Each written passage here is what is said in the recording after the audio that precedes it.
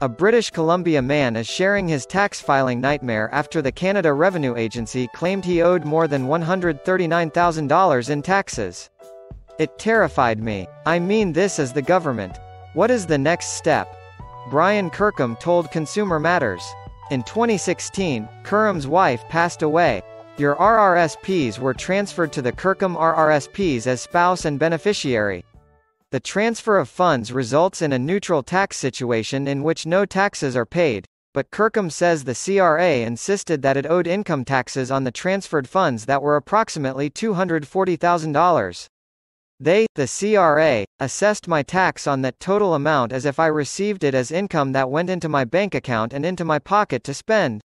At the same time, they charged me a penalty for exceeding the RRSP contribution limit, said the Surrey resident. The retired banker says the CRA claimed he owed more than $139,000 in taxes. I was shocked. I was in finance for 38 years. I dealt with this all the time. It is a routine transaction, Kirkham added.